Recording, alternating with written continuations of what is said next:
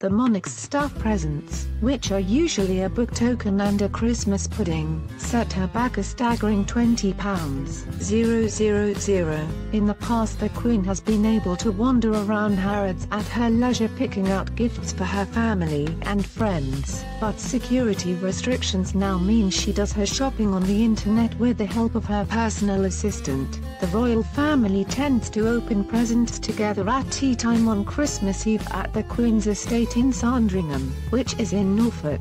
They are well known for exchanging cheap joke presents. For example, Prince Harry reportedly gave the Queen a shower cap in 2014, which said "Ain't life a bee?" Another year, Princess Diana apparently once got Prince Charles a leather toilet seat that he adores so much he even takes it with him on holiday and royal tours. Princess Diana was left embarrassed at her first royal family Christmas in Sandringham in 1981 when she tried to impress the royal family with expensive gifts such as cashmere scarves. Buckingham Palace starts organising Christmas very early, and the chief housekeeper emails staff before Easter regarding whether they would like to receive a gift voucher or a book voucher from the Queen for Christmas. The week before Christmas, the staff receive their presents from the Queen in one of the palace's state apartments. The Queen and Prince Philip send around 850 Christmas cards to various heads of states, as well as other world leaders. The Queen enjoys spending the festive period in Sandringham and gives strict orders to members of the family about when they should turn up,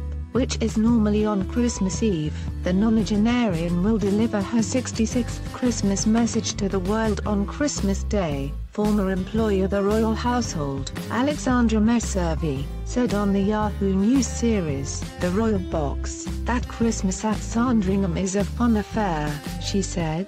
"They enjoy a bit of a giggle, they have a tremendous sense of humor, they're great fans of charades." The 92-year-old will stay in Sandringham until the first week of February and will insist the Christmas decorations remain in